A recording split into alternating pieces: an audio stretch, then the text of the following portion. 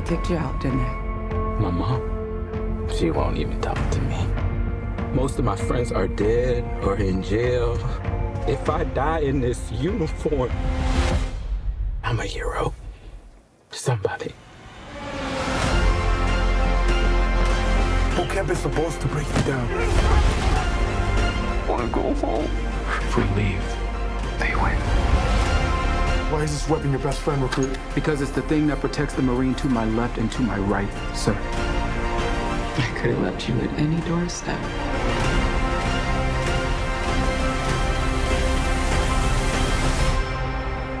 I am never giving up on us. Good afternoon. I'm Jonathan Capehart, Associate Editor at The Washington Post.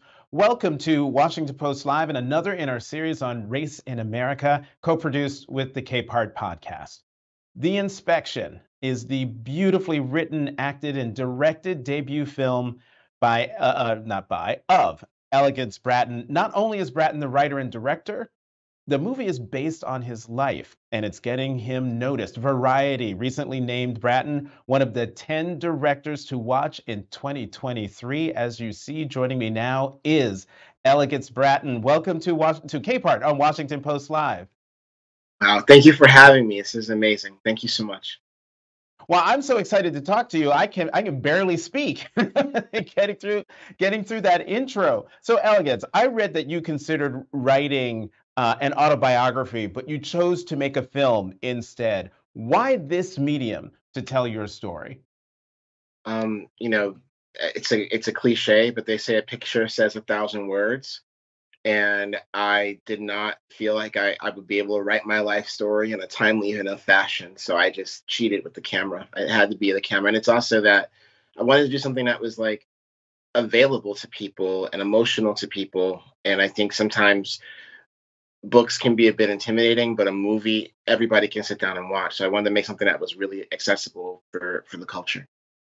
Well, in one interview, you said people don't read books. And so that was one of the things. I was trying to be nice. I was trying to be nice because it's a newspaper thing. I didn't want to say that. Well, I mean, I read that, I burst out laughing because I'm like, that's true. But there was something that that your husband, or as I know you called Chester your husband, said is that the thing you do best as an artist, is take the audience to a place they can't ever go without you. And your first feature should be intensely personal. Yes. Yeah. My husband was and is, my greatest supporter. I wrote the first draft of this script in 2017, and I was just like, I just sold my first TV show, My House, to Viceland. I had a little bit of money in my account, and I'm like, I'm never going to have a chance where I don't need to work a normal job for 6 months. So let me write 3 scripts, and The Inspection was one of them. And, I always got to say thank you to Chester, because Chester makes me believe in myself, even when I'm full of doubt. And this movie would not be around and wouldn't be here if it wasn't for Chester encouraging me to keep pushing for it. Well, shoot, where's Chester? Because I want to thank Chester for pushing you to make this movie, because it really is just so superb. So The Inspection explores themes of belonging and identity through your protagonist, Ellis French. We have a clip that captures the super complicated and heart-wrenching relationship Ellis, played by the divine Jeremy Pope, has with his mother, Inez, played by the divine Gabrielle Union. Let's take a look.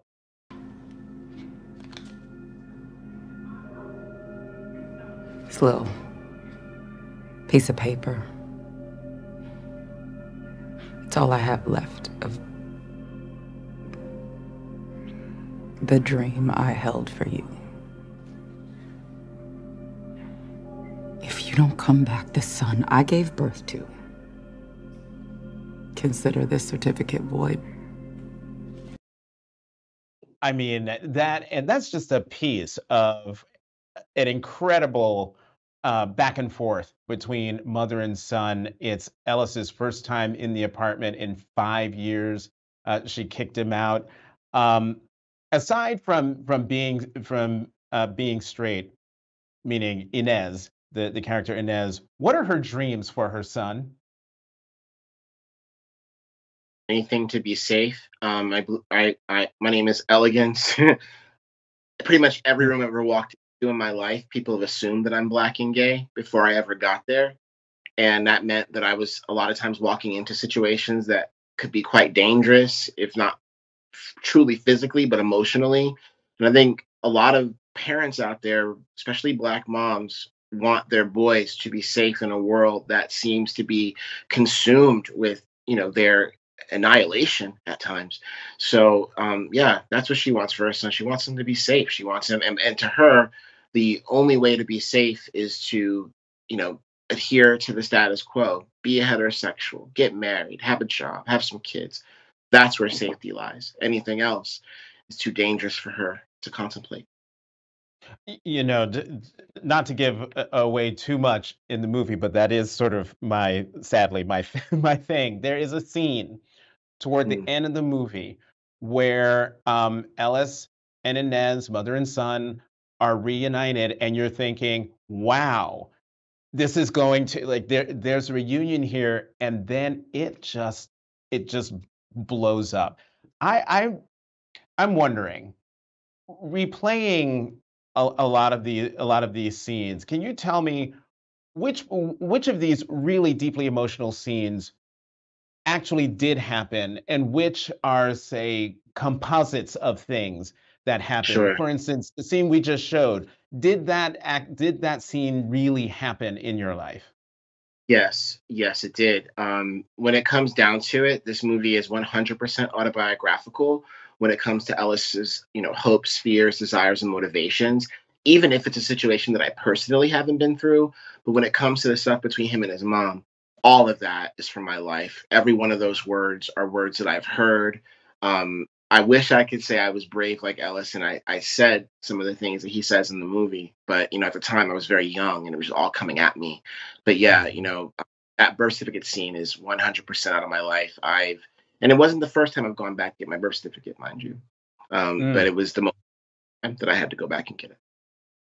You've called Ellis a much more heroic version of yourself who does things that you would never do. Um, for instance. Yeah. So, And this is so unfair to the people who are watching who haven't seen the movie. yes, yes, yes. And again, I don't spoiler alert. I don't give anything away. But Ellis. What I can say is that this isn't a movie about someone trying to figure out if they're gay or not, right? When I joined the Right. Marine Corps, I came to the Marine Corps after about a decade out of the closet and living my life, and I honestly felt like my identity was a catastrophe. It resulted in me being homeless for 10 years, from the age of 16 to 25. So um, when it comes down to it, Ellis is a black gay man trying to figure out how to get by in the world and where his place is in the world. It wasn't like I hadn't tried 1,000 different things before I joined the Marine Corps to try to become, relevant to the society. But I was just met with a lot of ostracism and rejection at every turn. In the Marines, I finally found a team that would accept me. So, one of the things that Ellis does is like it's there's a scene in it with war paint, and this is very much out of my life too. But basically, I got to boot camp and war paint. It's like when you see those pictures of Marines and it got like the camouflage on their face. So Hmm. Ellis takes camouflage and gives himself a drag worthy beat and beating their face with makeup for those who Right, do with not know, makeup, yeah. for the uninitiated. Um, but nonetheless, I would never do that. I would never go to. I wanted to be the wallpaper. I was trying to blend into the background. I didn't. I just was trying to get through so I could go to college one day. So but the funny thing is though, when it was time for me to put my war paint on, I remember my drill instructor remarking like, "Man, you put that war paint on fast, and you're doing everybody else's war paint. Where do you learn how to do this?" He didn't know I picked that up in drag bars as a teenager, but that's where I got it from. I wasn't brave enough to show them that the way Ellis is. I love you're doing your war paint and everybody else's war paint. I want to talk more about Jeremy Pope, who was recently nominated for a Golden Globe, portraying Ellis French. He said that after reading the screenplay for the first time, He said, quote, he wanted to protect you because of how much you put yourself out there. How did you protect yourself emotionally while working on this film? Because I know you've said that you can't even watch the movie before doing a Q&A about the movie. It's so painful. I'm still figuring out how to protect myself emotionally, to be honest with you, because this is my first fiction film. I'm so grateful to be on a platform like the Washington Post. I subscribe, I read, I love the Oh, Washington thank Post. you. And my husband is from PG County, Maryland, so we are, it's a part of our family. That being said, I've never had a work of art with this level of scrutiny, and it also is a work of art that's about my life. And Mhm. every day is a process of understanding what is too much exposure, what do I need to protect. So unfortunately and fortunately, a lot of that burden falls on my husband Chester and my therapist, because I don't have an answer for how to protect myself. All I can say is that I tried to create, and it comes back to Chester. Chester told me when I got onto set, he's like, listen, you have to be vulnerable. You have to say what you're feeling. My mom, she was killed about 3 days after the movie was greenlit. And I very much made this movie, I made it for the world, but I very much made it to reach my mom. I knew that by casting a Gabrielle Union, that somebody would go up to her. That was her favorite actress. I knew that people Mhm. would go up to her, look what your son did, watch it, and I was hoping that she would watch it and it would change her. And to have her die so tragically, man, that was a lot for me. And Chester was like, you got to be vulnerable. Like, you can't stuff these emotions down, because everyone's going to know something's wrong. And if you don't tell them where it's coming from, then they're going to feel, unsafe with you. And once Chester said that to me, I was just like, you know what? I'm going to try to do this every day. So every day we got on set, like for instance, there's a lot of violence in this movie, a lot of kind of gay bashing in this movie. Not a lot, but it happens. And Mhm. I remember that shot those scenes. In any traumatic scene, I would go to the crew and I'd be like, listen, guys, like, I know we don't have enough money. We definitely don't have enough time, but we're all, my crew is very diverse. They're, black and queer, and they're white, and they're female, and they're male. And, everybody's gone through some form of trauma that's in the script. And I was like, listen, guys, just tell someone how you're feeling when you're feeling it. Tell me if you need to tell me, but don't just walk around being triggered by this without saying something. Even though we have to rush, we still have to take care of each other. So I tried to create an environment of healing on set, where when we needed to talk about it, we could talk about it. And in a process that made us such a great unit, such a great family. And it made us, we shot this movie against all the odds, and I'm just really, really grateful. So I can't, I wish I could give you a simple answer of how to protect myself. All I could say is I try to remain open and honest with what I feel all the time. I don't shame myself for how I feel. And I'm grateful to be surrounded by people who love me and support me through it all. Yeah, people, I think those of us, the movie-going public, we sometimes forget what we're watching actors and they're portraying, characters, but there are real emotions behind those portrayals. And when it's an autobiographical film, there are real people who live those lives and have those feelings. And in your case, you wrote this and you directed it. You were there reliving all of these things. Your movie is also about, which I found interesting when you take a step back, it's about manhood and Hmm. masculinity. And you said, and I want to quote you, when I joined the Marine Corps, I found a team of men, straight men ostensibly, who couldn't reject me. I received an education in manhood and in masculinity that I had been denied my whole life. And through going through that journey, what did you learn about yourself? I learned that people ask me all the time, like, how are you here now after what you've been through? Where do you draw the strength from?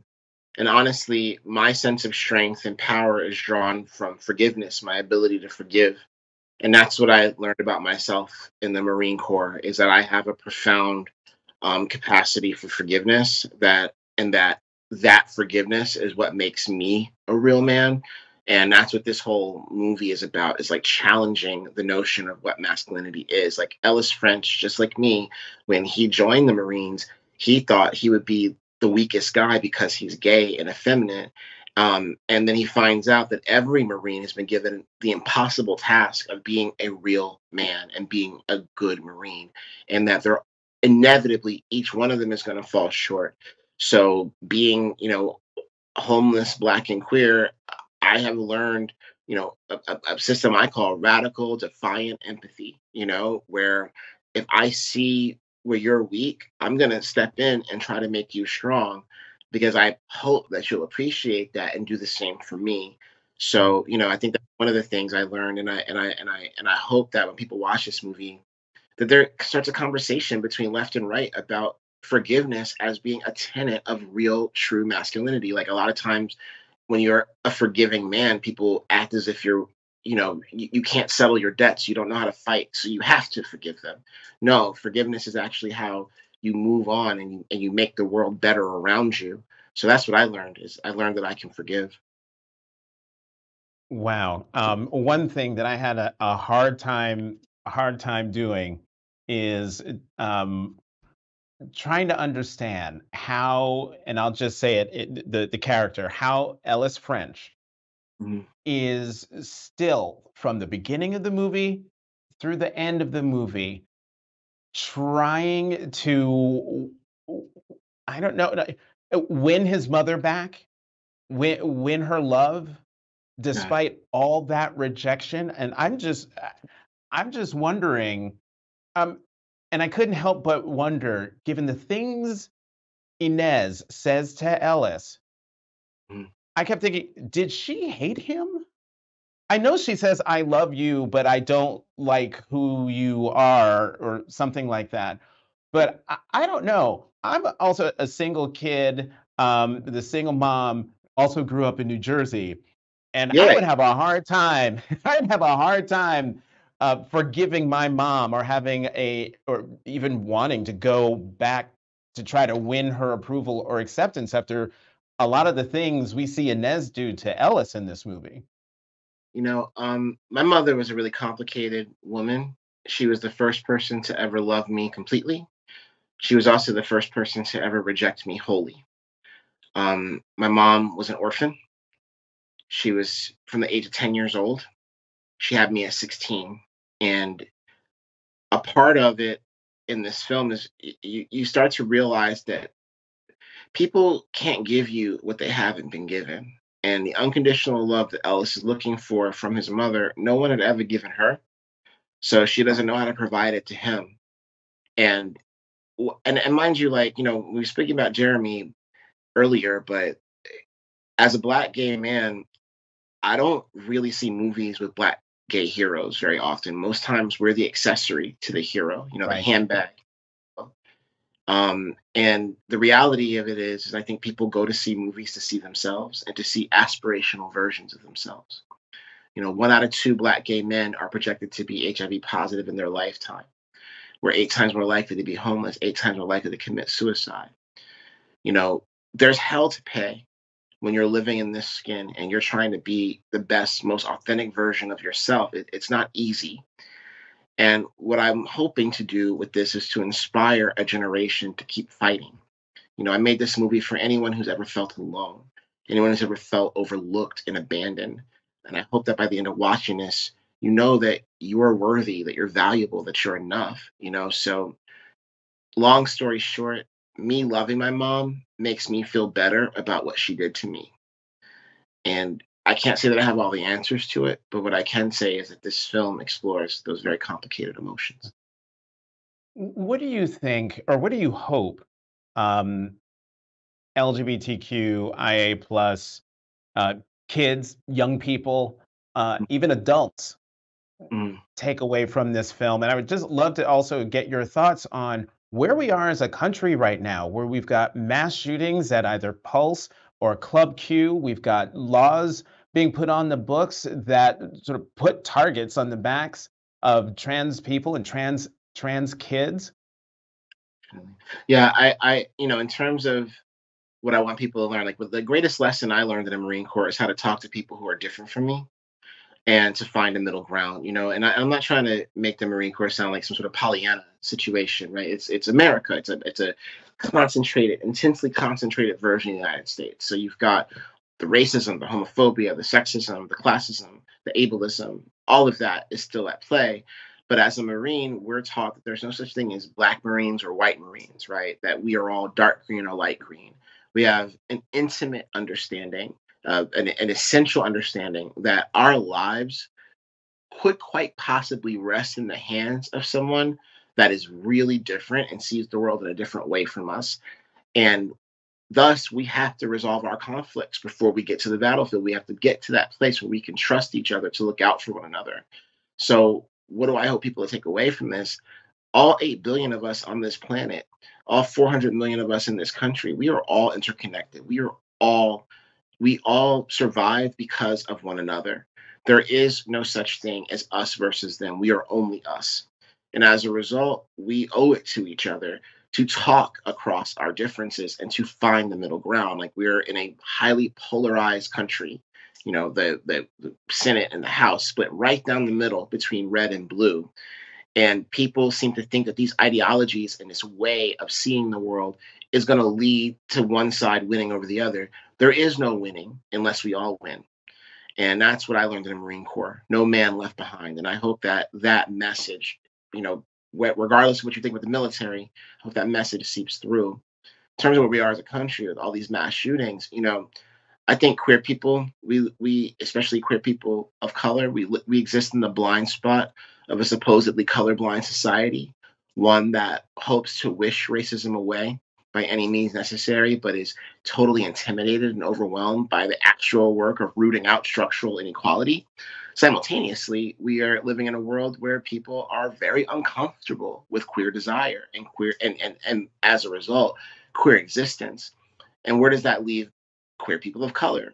We're in the blind spot. You know, it's not until someone shows up to a bar and starts shooting people that we start to think that maybe, just maybe, we haven't solved our homophobia problem yet as a society. And I think that that's a shame. I think that, you know, we're at a point now where, like, you know, Florida has this "Don't Say Gay" bill, and they're trying to outlaw queer history in America's high schools. If you want to stop these mass shootings and this horrible violence directed at queer people, then we must create space for queer people to be their full authentic selves and to be accepted. The last 50 years has been about, you know, it's been about tolerance, not acceptance. And tolerance means that I have to shave down what makes me different so you can tolerate me being in the room with you. But guess what? No one has the stamina not to be their full selves all the time. So I'm hoping that, you know, this film is a nice marker in the road of the next 50 years being less about tolerance and more about acceptance. And acceptance is a bit more of a demanding pull. And so, speaking of acceptance, then what would you say to someone who has a parent like Inez, uh, and maybe they haven't talked to each other in a while? Maybe the LGBTQ plus person is the one who wants to reestablish a connection, Mhm. but it's just not happening. What would you say to them? What I would say is, like, you know, Ellis is like, his ability to forgive is only bolstered by his sense of self-preservation. You have to do what is safest for your spirit and your emotional self. I'll tell you a little story. When I was 29 years old, you know, I had gotten restationed. I was stationed in Hawaii as a combat filmmaker, and I was restationed to New York City. And my mother called me up and she asked, well, she didn't ask, she demanded that I film my little sister's elementary school graduation, because she felt like, you know, if, oh, you're a big bad military filmmaker, why don't you show up and film your sister's graduation? And I went. And none of my sister's friends knew she had an older brother. None of my sister's teachers knew my mother had an elder son. And it was in that moment that I resolved to be a filmmaker, to become a famous filmmaker, right? You're not going to ignore me. You will not erase me. You're going to turn on the TV and see my name. You're going to go to the theater and see my name. People are going to ask you if I am yours forever. And within that, I had to make a choice. I could not get where I am right now. I knew that I would never get here if I continue to show up to be abused by this person, if I continue to allow her to treat me like a second class citizen, how could I ever trust my instincts as an artist?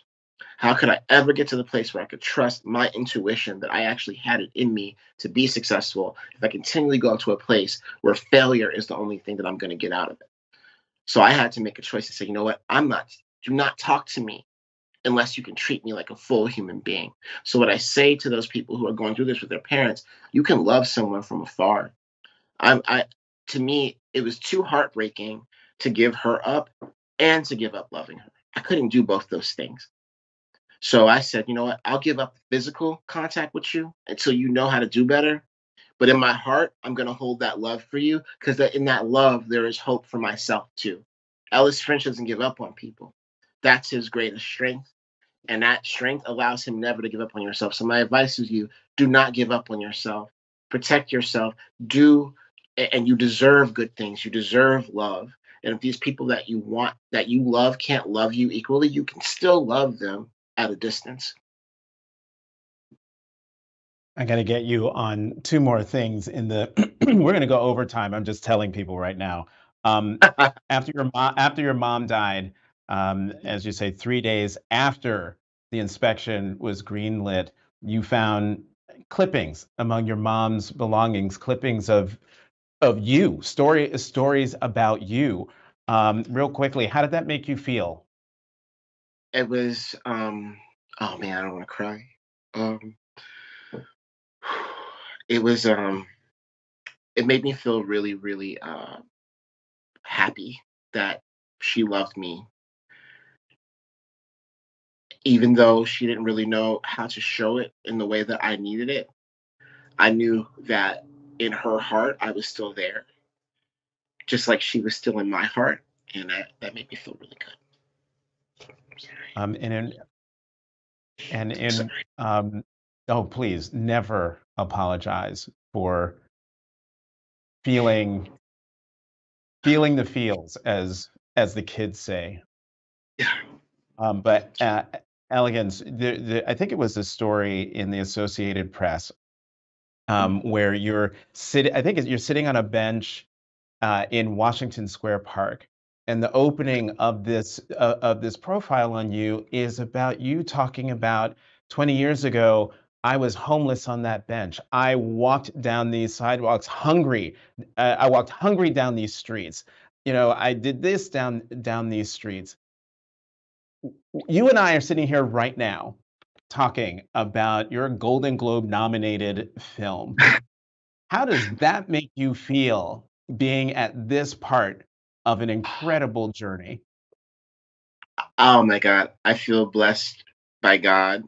I grew up in a very religious household, and I was told that people like me were an abomination and that I could never expect anything good out of life because I wasn't putting anything good in life being myself.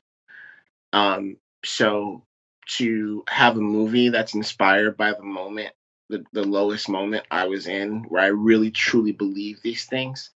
You know, when I was in a homeless shelter, I said a prayer for this moment to be at a place where I could thrive instead of being in that constant survival loop, never having enough to actually thrive, but just enough to get through to the next day. I prayed to God to end this in my life, to end this cycle, and to show me how to get somewhere better. And I didn't know it at the time, but God had already answered my prayers. God had already said yes. I was already, by virtue of having that thought, I was doing the work to get here.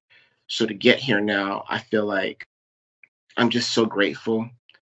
I feel so much joy and so much pride, and I'm so happy that Jeremy is getting the notice that Jeremy's getting and Gabby's getting a notice she's getting, because it's like not only do I get to be here, but I get to bring this incredible Black woman and this incredible Black queer artist along with me.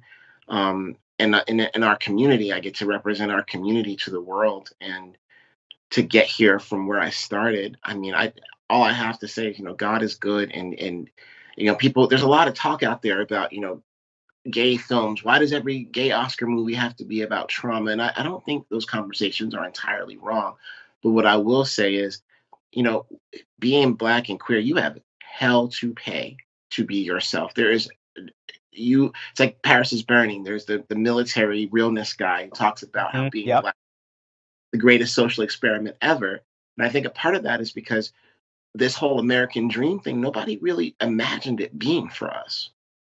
So every step, you're a pioneer, James Baldwin is a pioneer, RuPaul is a pioneer, all of us are pioneering in some way. So the fact that I get to be an example for somebody else, that they can do it too, that they can overcome the adversity that they're guaranteed to face in this skin, I'm just grateful to God. I'm so happy that I got to the other side of this. I really am. Elegance Bratton. Boy, do you live up to your name. Elegance Bratton, writer and director of The Inspection. Congratulations on the film. Thank you very much for coming to Capehart on Washington Post Live. Thank you for having me. This is such a real dream come true. And I hope we run into each other again on the next one. Thank you for having me. Oh, don't worry. I'm finding you. I'm coming to find you. And thank you for joining us. To check out what interviews we have coming up, head to WashingtonPostLive.com. Once again, I'm Jonathan Capehart, Associate Editor at The Washington Post. Thank you for watching Capehart on Washington Post Live.